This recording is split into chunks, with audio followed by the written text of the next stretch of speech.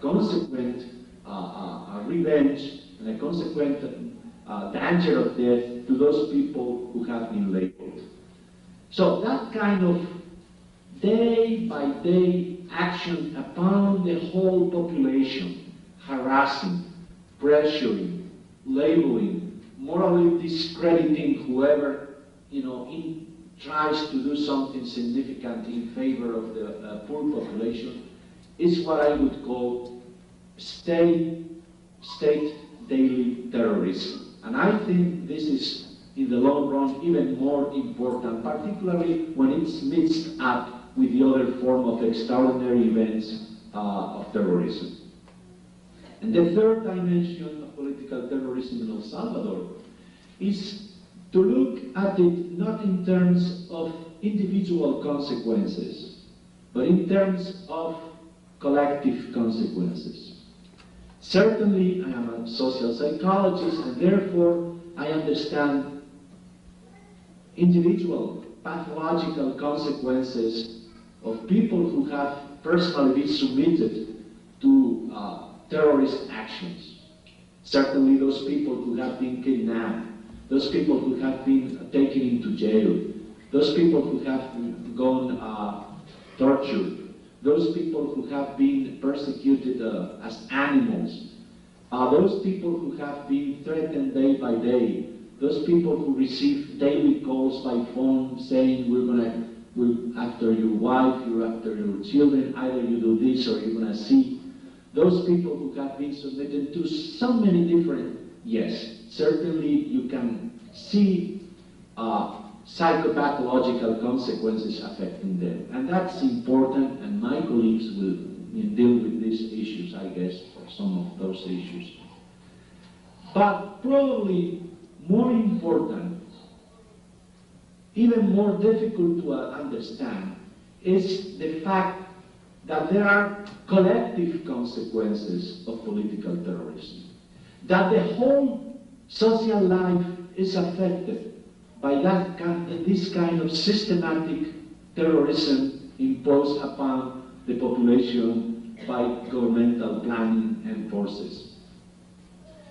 It's what I would call the, allow me this word, routinization or the bureaucratization of political terrorism.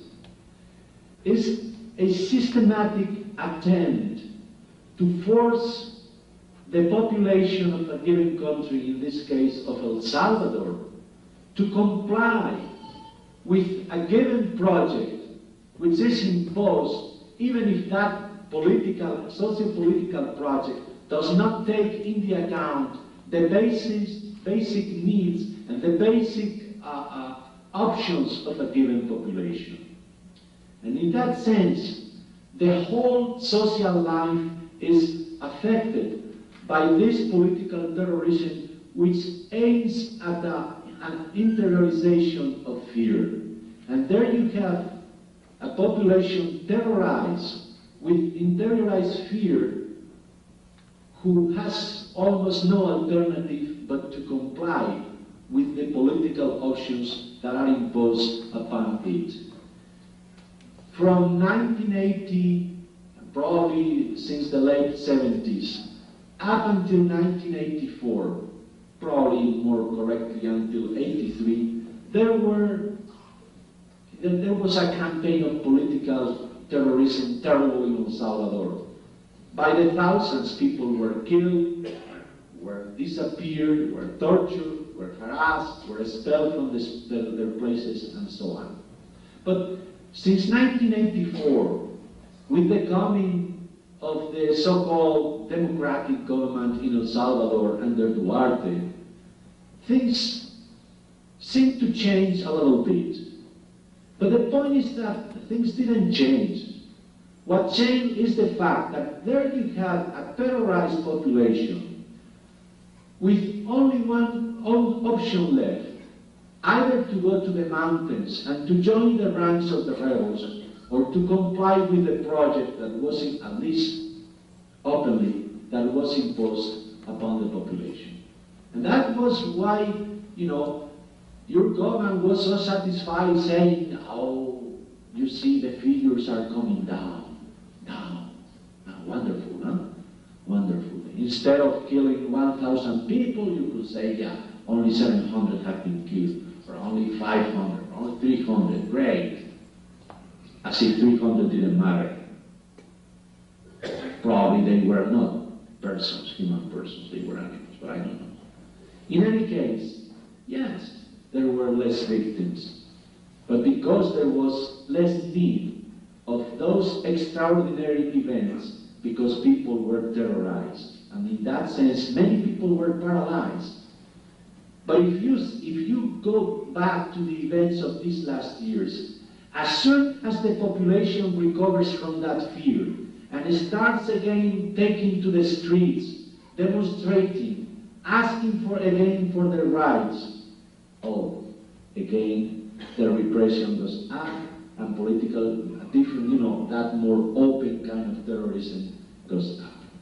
Well, I think then it's important to take into consideration this complex picture of what political terrorism is. Because if you only consider for political terrorism the people who have been tortured, or the people who have disappeared, or the people who have been killed, yes, you understand a phase of terrorism, but not a complete picture.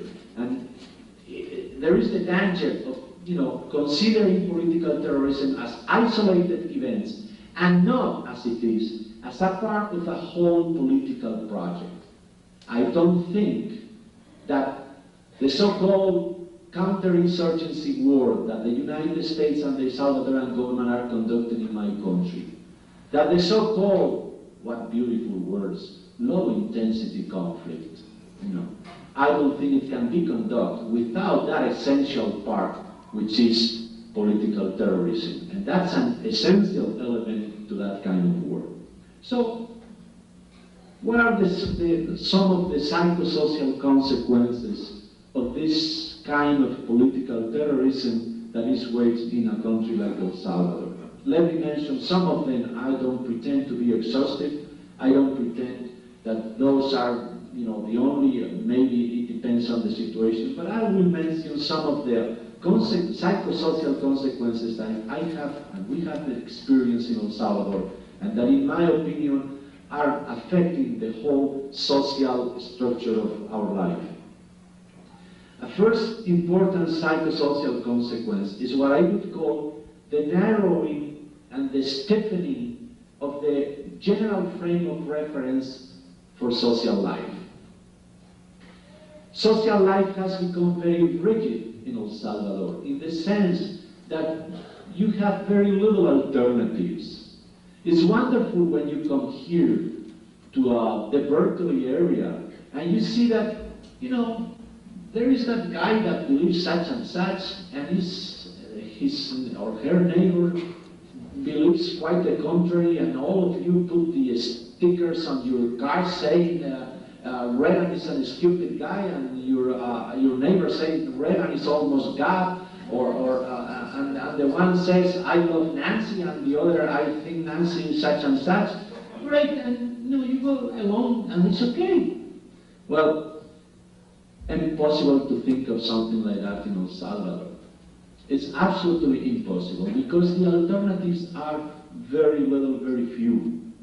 So there is a rigidity in the frame of references in which you have to live, and the options that you have in your life. And therefore, the life becomes quite stereotyped. People stereotype each other, and we behave according to stereotypes very often, because otherwise you can get into trouble. Because as you know, there is in the daily interaction in social life, people are asking themselves who the other is. And if you cannot identify who the other is, you rather don't interact with him or with her. So stereotypes become the way of knowing each other, with all the bad consequences that this wrong knowledge can bring about. And things like, for instance, social justice as a value is in El Salvador a subversive goal. So if you say that you aim at social justice, immediately they will look at you and say, you're a communist, aren't you? No, I'm not a communist. Oh, but then, what? So social justice is a communist. Well, then, yes, I am a communist. If social justice is communism, yes, I am communist. Why not? A second psychosocial consequence, very tied to the first one, is the social polarization and the forced, what I would call the forced moralization of life, schemata, and common sense habits.